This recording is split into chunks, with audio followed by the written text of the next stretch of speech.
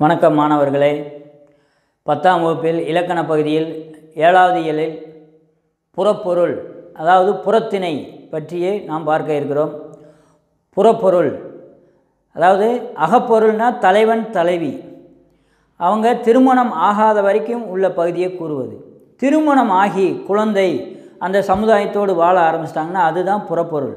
இந்த சமுதாயத்தில் எப்படி வாழணும், எப்படி இருக்கணும், அதுக்கான ஒழுக்க நெறிமுறைகள், வாழ்வியல் நெறிமுறைகளை பற்றி கூறுவது தான் இந்த புறத்திணை. புறப்பொருள் 12 வகை, அதை புறத்திணைன்னு சொல்லலாம். புறப்பொருள் பற்றிய நெறிகளை கூறுவது. இப்போ அதை 12ஆக பிரிச்சிருக்காங்க. வெட்சி, கரந்தை, வஞ்சி, காஞ்சி, நொச்சி, உளிங்கை.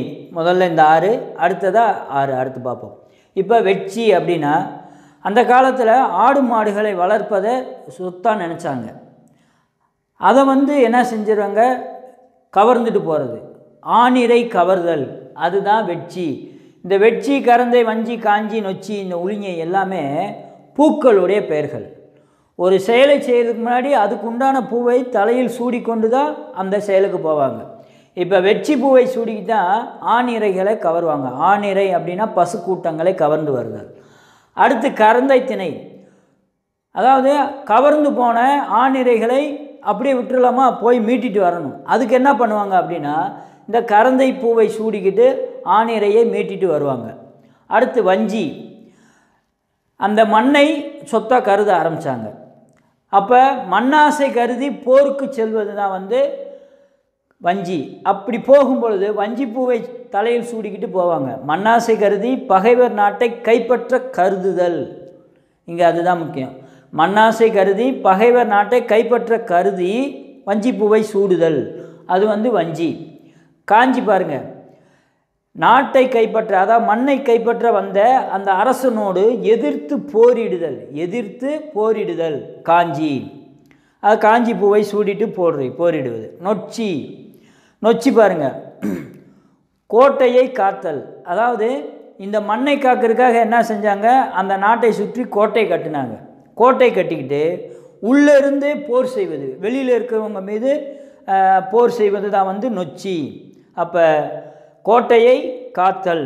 அடுத்து உளிங்கை பாருங்கள், மாற்றரசனின் கோட்டை, எதிரியுடைய கோட்டையை சுற்றி வளைச்சிக்கிட்டு போரிடுவது, அதுதான் உளிங்கை. மாற்றரசனின் கோட்டையை கைப்பற்ற கோட்டையை சுற்றி வளைத்தல், மதில் வளைத்தல், இது மதில் காத்தல் அப்படின்னு புரிஞ்சுக்கோங்க. நொச்சி அப்படின்னா மதிலை காப்பது, கோட்டையை காப்பது.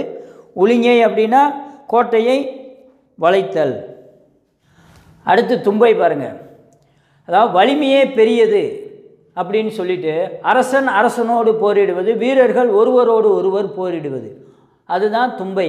அந்த சமயத்தில் தும்பை பூவை சூடிக்கிட்டு ரொம்ப கடுமையாக சண்டை நடக்கிறது, அதிர பொறுவது தும்பை. அடுத்து வாகை திணை பாருங்கள். இப்போ போரிட்டு ஒரு மன்னன் வெற்றி பெற்று விட்டான், இன்னொருத்தன் தோல்வி அடைஞ்சிட்டான். வெற்றி பெற்றவன் என்ன செய்வான், வாகைப்பூவை சூடி மகிழ்வது, தனக்குத்தானே சந்தோஷமாகுவது, அதுதான் வாகை திணை. அடுத்து பாடான் திணை. அப்போ அதில் வெற்றி பெற்றாச்சு, அந்த வெற்றி பெற்றவனுடைய வீரம், கல்வி, கொடை, இரக்கம், செல்வம், புகழ், கருணை, இதெல்லாவற்றையும் பாடக்கூடியது. பாடு கூட்டல் ஆண் கூட்டல் திணை, பாடான் திணை. பாடக்கூடிய ஆளுமையாளரின் கல்வி, வீரம், செல்வம், புகழ், கருணை ஆகியவற்றை போற்றி பாடுவது, அதுதான் பாடான் திணை. அடுத்து பொதுவியல் திணை பாருங்கள். வெட்சி முதல் பாடான், இதுக்குள்ள பொதுவாக இருக்கிறதும் இதில் கூறாதது செய்திகளை கூறுவது தான் பொதுவியல் திணை. வெட்சி முதல் பாடான் வரை உள்ளவற்றில் கூறப்படாதவற்றையும் பொதுவானவற்றையும் கூறுவது தான் பொதுவியல் திணை. கைக்கிளைனா ஒருதலை காமம், அதாவது ஒருத்தர் மீது காதல் வைத்திருப்பதை அடுத்து அந்த காதல் வைத்திருப்பவனிடம் சொல்லாமல் இருப்பது, அதுதான் ஒருதலை காமம். பெருந்திணை அப்படின்னா பொருந்தா காமம், அதாவது இந்த காமம் பொருந்தவே பொருந்தாது. எப்படின்னா ஒரு இளைஞன் ஒரு முதுமையான பெண் மீது விருப்பம் கொள்வது, அல்லது ஒரு இளைஞி ஒரு வயதானவருக்கு திருமணம் முடித்து கொடுப்பது, இல்லது ஆசைப்படுவது, இது போன்ற முரண்பாடான வயது வித்தியாசம் உள்ள அந்த காமத்துக்கு பேர் தான் பொருந்தா காமம், அதுதான் பெருந்திணை. மாணவர்களே, புறப்பொருள் என்றால் என்ன 2 மதிப்பெண்ணில் வரலாம். அல்லது உங்களுக்கு தெரிந்த 4 புறத்திணைகளை எழுது அப்படின்னு கேட்கலாம். இல்லை ஆணிரை கவர்தல் எந்த திணை அப்படின்னு கேட்கலாம். இதுபோல் 1 மதிப்பெண் 2 மதிப்பெண் வினாக்கள்லாம் வரும். நீங்கள் சரியாக கவனித்து அதை நல்ல மதிப்பெண் வாங்குங்க. இப்போ தும்பை திணைக்கும் வஞ்சி திணைக்கு என்ன வேறுபாடு அப்படின்றத பார்த்துக்கோங்க. ஏன்னா இந்த 2 தான் குழப்பம் வரும். மண்ணாசை கருதி போருக்கு செல்லும் போது வஞ்சி பூவை சூடுவது அது வஞ்சி.